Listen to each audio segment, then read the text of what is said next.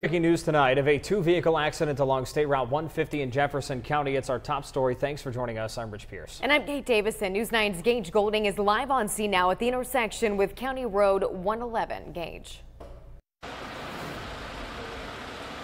Good evening, Rich and Kate. Thank you. This is right on County Road 150 in Jefferson County. As you said, I'm going to step out of frame and kind of give you a look here. You can see just a barrage of emergency responders and lights. 3 people were taken to the hospital following this accident. This is, like I said, County Road 150 in Rayland, between Rayland and Dillonville. This is about a mile west of Buckeye Local High School.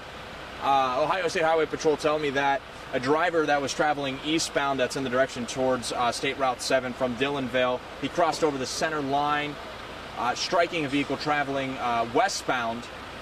At that time, he then kind of ejected over to down a cliff here, down a little bit of a ravine where a train track is. Now that driver was flown to an area hospital. His passenger was taken to Wheeling Hospital, and the driver of the other vehicle that they struck was taken to Wheeling Hospital. We're not sure about their injuries right now, or if they're life-threatening, or exactly what caused this accident, but we're going to continue to look into this. Best place to get those updates is WTOV9.com. Reporting in Jefferson County for News 9 tonight, I'm Gage Goulding.